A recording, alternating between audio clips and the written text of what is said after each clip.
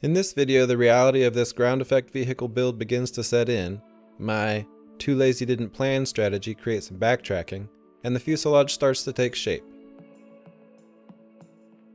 The plan for this build when completed is to have a one-of-a-kind, boat-towed ground effect vehicle to skim the local waterways. The last video left off with the top cap strips being ironed in place. After that, they received some epoxy and a lack of vacuum bagging caused some issues. The 3M77 let go on some areas when the epoxy hit it. In areas like that, that's really going to reduce your buckling strength. And here it just released completely. There's nothing on the other underside, so that's what happens when you do not vacuum bag anything. Unwelcome but not unexpected result. To improve the bottom cap strip process, I simply oversized the fiberglass strip and epoxied only the upper portion, leaving the rest to hold everything in place while curing, and then I came back and removed the excess later. I also used superglue to secure the fiberglass to the trailing edge. Not as good as a proper epoxy joint, but better than nothing. The strength of the D-box was a source of concern for me, and I decided to try expanding foam to reinforce the outer bay only. You can see what the normal leading edge looks like, and you can see where the expanding foam went. We'll just think of these as like wingtip tanks on airplanes that actually make everything better. That's what I'm going to tell myself there. You can see that's pretty flimsy. I mean, I could punch right through it, but this, that's pretty solid. So I think that will really help as long as the impact doesn't go past that section. Next up were the wingtips, which are nothing more than 3 foam ribs secured with Gorilla Glue. After a bit of shaping, I had something that looked decent but would need modification. Alright, ladies and gentlemen, so you can see this wingtip here. It's rounded like a, kind of like a typical general aircraft airplane. Initially I was thinking this would deflect off the water quite well. If you get like a wing dip and it hits the water, it'd bounce off, but actually that's going to create a lot of drag and it's really going to dig into the water. I'm going to actually redesign this whole wingtip. You can see I just slapped on a flat panel. Compare that to this over here. This is much more of a planing wingtip rather than a displacement wingtip like I had before when it was all rounded and aerodynamic. So that's the basic idea.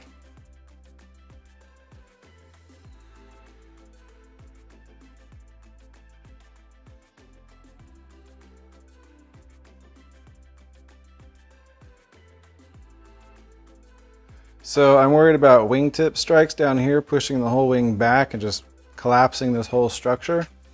Usually when I design a plane, the spar will take everything, lateral, back and forth, up and down. But this one will only take up and down. To take impacts down there and transfer them to the fuselage, we have this piece of wood here, braced with this foam in here. With a bolt coming through here, I will secure this to the airplane, or to the hull.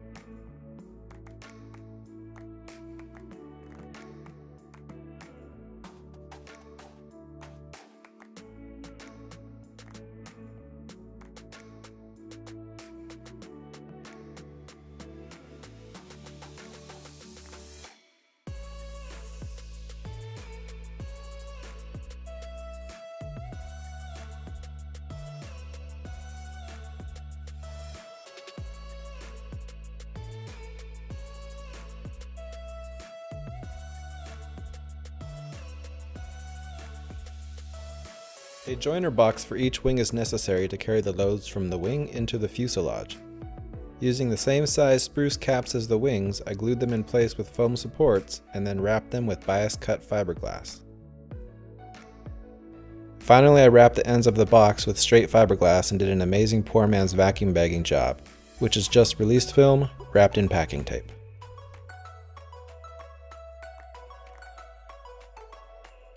Once the joiner box was cleaned up, it was time to start building the fuselage.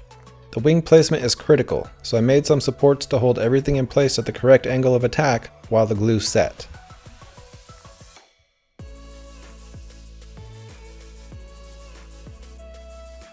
These would support the joiner box while the fuselage was constructed around it and could be removed later.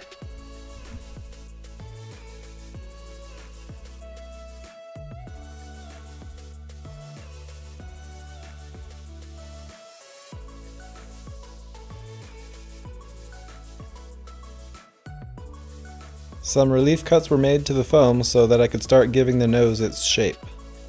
Then some side pieces were made and everything secured with glue.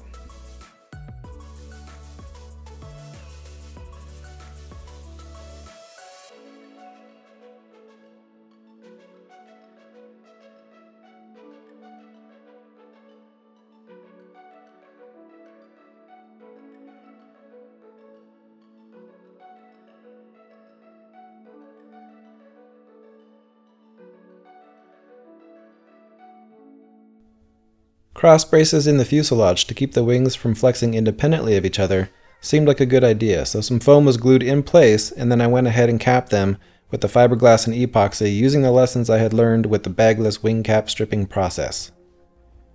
I need a way to attach the wings while keeping them removable, so next up I cut some carbon plates.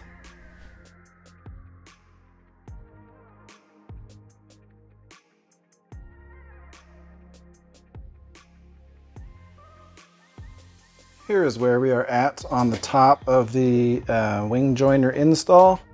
You can see I staggered the two plates a little bit. That just helps create less of a stress riser right here where the carbon starts.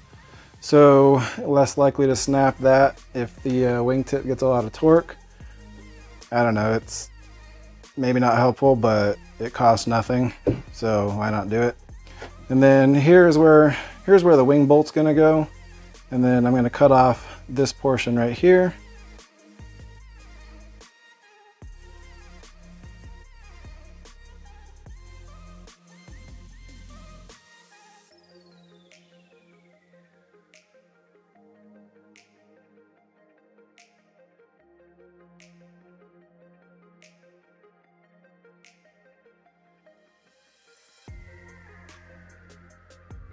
A little room was made at the bottom of each joiner box to accept the carbon joiner.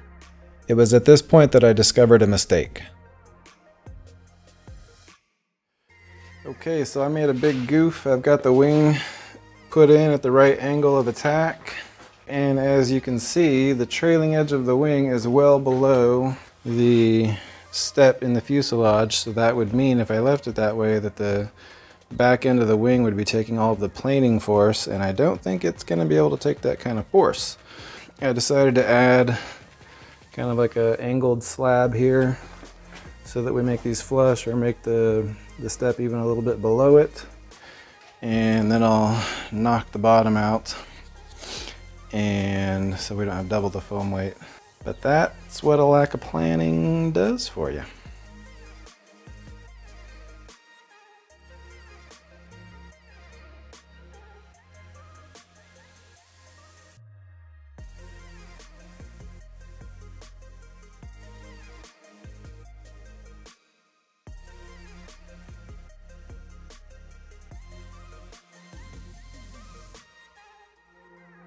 In the next video, I hope to finish up the build by covering the wings, wrapping the wing joiner section so it doesn't explode, making a tail, and completing the fuselage.